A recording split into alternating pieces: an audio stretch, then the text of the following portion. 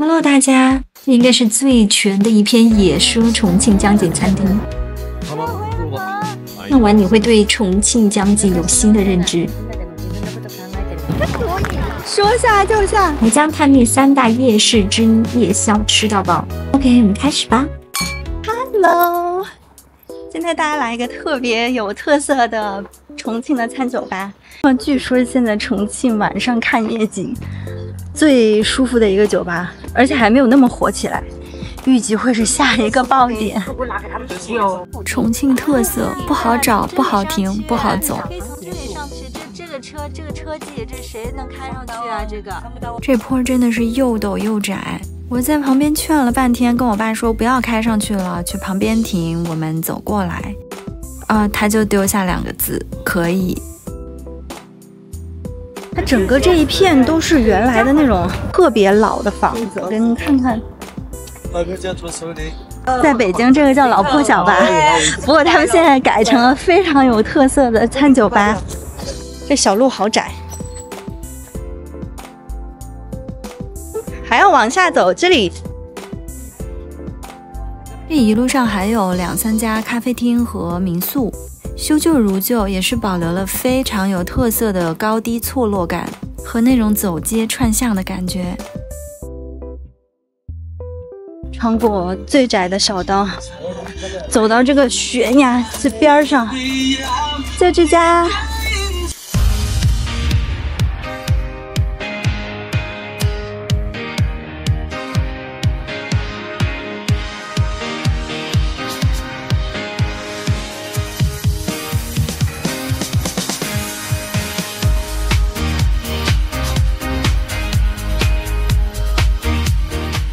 45度被挡住了。位置、情绪、景观非常到位的一家餐酒吧，纵观270度江景，完全无遮挡。左手边是千厮门大桥，右手是朝天门码头。我觉得它整体风格也不是那种精致，就是很松弛、很原野的一个感觉。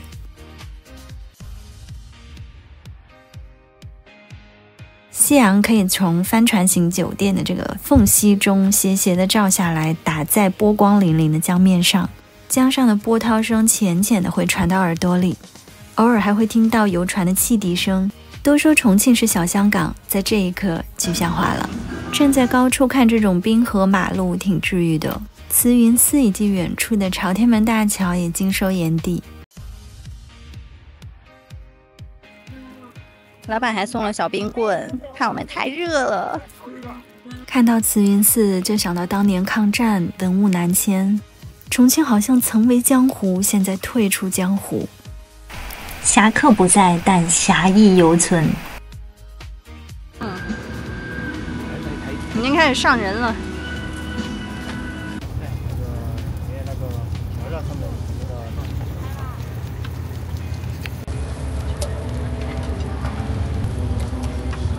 上菜了，宝子们，一份套餐2到3个人是没问题的。我爸今天是给我拍了800张照片的摄影师，所以晚上的烧烤由我来负责。猪五花、牛肉粒、鸡肉、大虾都是有的，肉还是蛮新鲜的喽。破功了，家人们！这我爸一直看我在那儿 P 照片，他就自己上手烤了。哇，一小会儿就坐满了。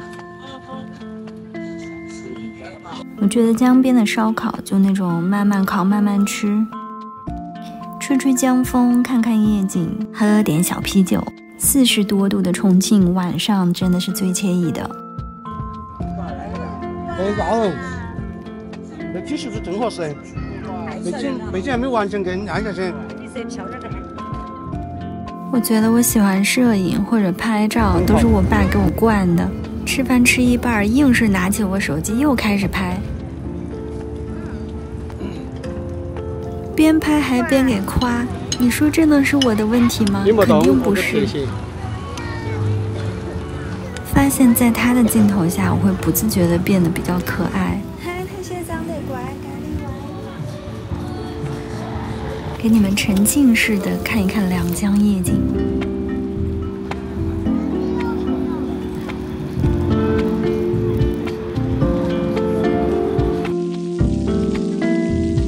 住今天这个夜景，我管它叫平原，明天将完全不一样哦。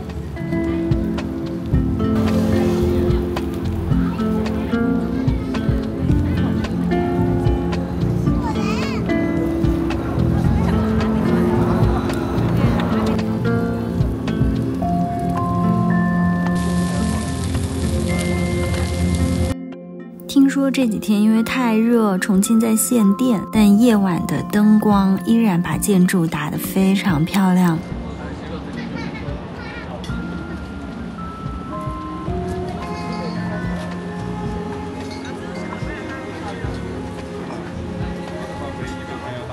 为了一口吃的，开始爬山了。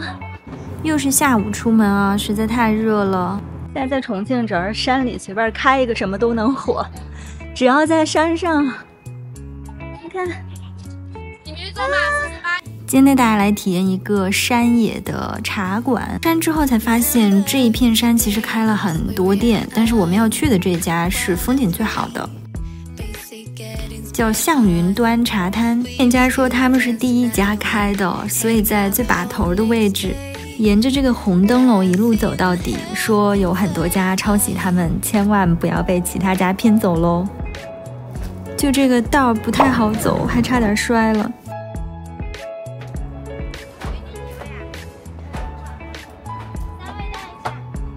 进来之后大概是6点半，刚好是夕阳照下来，哇，看到这个景色还是很震撼的，好漂亮啊！干重活的基本上都是小哥哥，服务态度特别好，会很贴心的帮你把伞调好，座位调好。宝子们不要忘记一键3连哦，40多度的天，我的设备都烫了，没有空调，人手一把蒲扇，但是很开心。我后来剪视频的时候才发现，这个位置能看到3色夜景，来给你们近距离感受一下。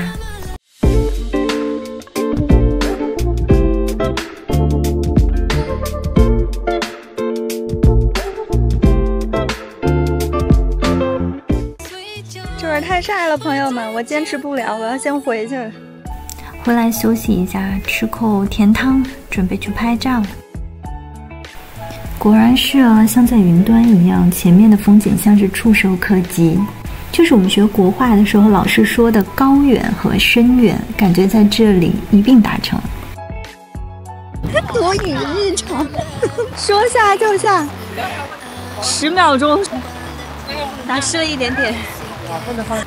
羡慕这2位情绪极其稳定，还在讨论哪个照片好看。就这一阵儿，没了。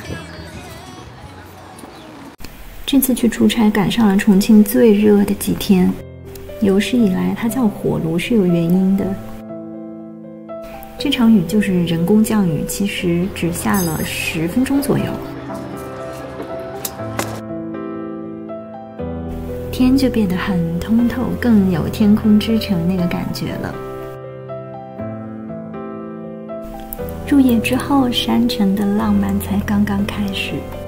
此时此刻站在这个露台上，背后就像一个屏保，大风驱散了雾的纱帘，通透的空气让城市更加璀璨。8点整迎来了亮灯时刻，现在我才想说那句，来不是雾都，来是夜都，夜生活开始了。我们后面这一桌支起了一个烤肉摊，我本来也想点，但因为我们人少，不太适合这里的套餐。所以朋友们，我这个半吊子的美食博主要上线了，准备带你们去吃重庆夜市上的夜宵，小面、烧烤、烤肉、麻辣烫、火锅都有。在重庆其实点评还挺准的，排行比较靠前的店确实是好吃。然后小面嘛本身就很接地气儿，就你越找接地气儿的小区边上或者马路边上这种店越正宗。重庆5大主城区都有自己的夜市，比较出名的有解放碑渝中区、九龙坡区和南岸区。我今天来的就是南岸这边。OK， 喝一口冰粉，我要去吃喽。接下来就是沉浸式的给你们观赏夜市小吃。